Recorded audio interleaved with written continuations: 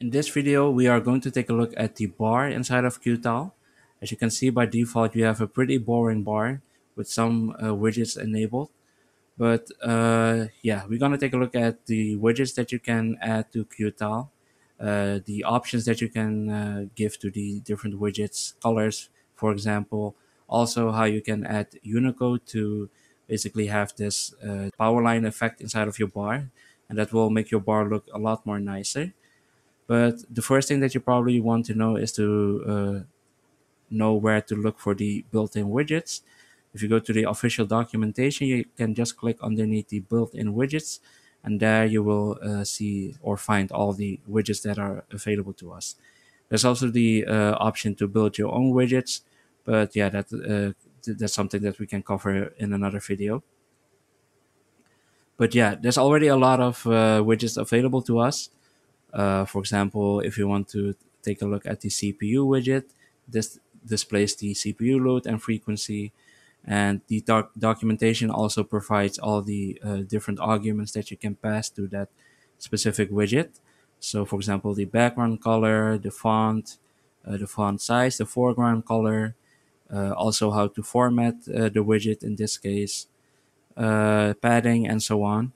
And if you take a look at the config file, there's also this right here, this I guess dictionary that provides some default values for your widgets, like the font that it should use, the font size, and also the padding that you want for all the widgets. And yeah, we're going to take a look at the configurations that I have made for this video. And to do that, we're going to delete these lines right here, which are these are the default widgets that you basically get. But yeah, we don't need that. So, oh, yeah. So you can add a background color right here. I'm using the Gruffbox color scheme. So I'm using the background color for Gruffbox. And this right here, I wanted to delete those. And then these are all the widgets that I have configured. I'm going to take a quick look at them. So I'm going to uncomment those.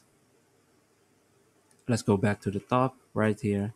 So this is the group box where all your groups are being displayed, and you can configure basically how they are highlighted. As you can see right now, the default one has this border for the current selected group that we are in. The active groups are white, and the inactive groups has this gray color. And you can change that, for example, by uh, changing the highlight method. I use line because that way I can change the highlight color to background, and also the highlight text color, this one right here, to red. So the selected group will be red, and then the active groups will be gray, and the inactive groups will be dark gray. Now, and there's also this thing right here, disable drag is by default false, and that allows you to basically drag a group like this and then put it somewhere else.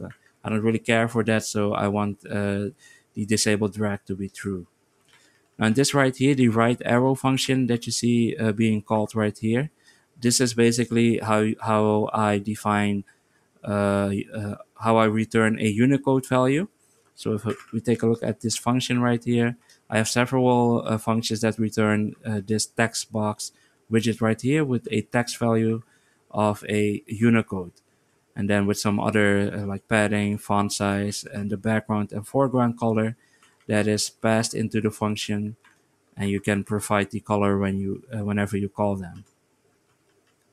So yeah, that's basically how I create my widgets and have some nice looking effects to them, or styling, I should say, not effects, styling.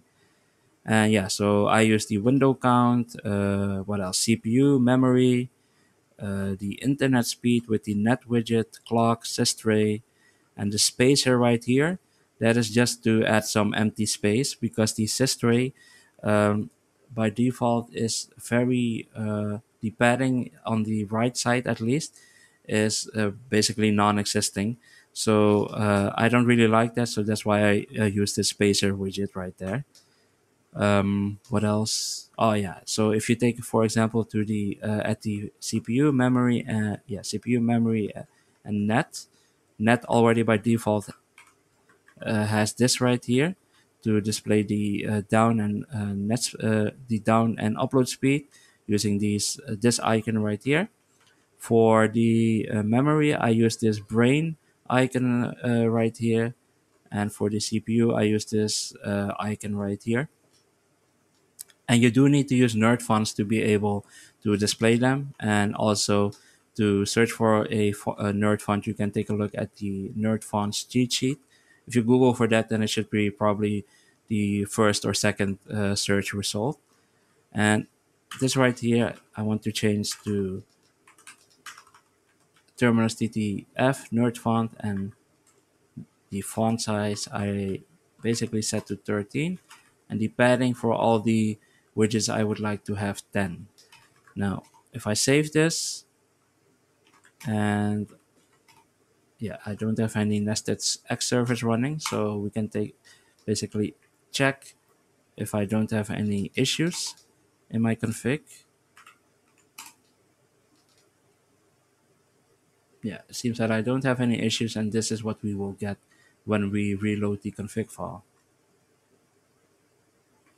So let me close that, kill the nested server, and then just reload everything. And then, as you can see, reloading doesn't take a lot of time, and this is what we get right there. So yeah, I really like this. Actually, my current setup doesn't use this, but this is just a demonstration of what you can do with the Qtile bar. And yeah, if you like something like this, you can take a look at my dots file. I will be linking those in the description box. But yeah, this is just to give you a general idea of how to configure the bar inside of Qtile. Perhaps I can show you something else if we go to the bar. For example, this right here. If I go to the Unicode's module, I also have this lower left triangle. We can take a look at that. So I'm going to change this. Oh, I'm going to change this and then use lower left, lower left triangle. What I'm going to do is copy this right here and then change the functioning lower, yeah, like that. Still, yeah. So that should be imported as well. Yeah. So, and let's see if I have background color and foreground color. That should be okay. Let me just reload it and see what happens. Ah, yeah. Okay. So this actually needs to be BG for the background color, and this dark yellow. Yeah, and as you can see that you'll get this effect right here. I can do the same for this one right here, lower left triangle, and then I guess I have to turn this around like this to, and if I reload this right now, yeah, then we get that effect.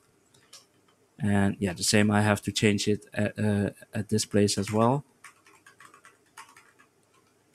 Lower left triangle, and then this needs to be changed to yellow for the foreground color, and the background color should be the rough box background color.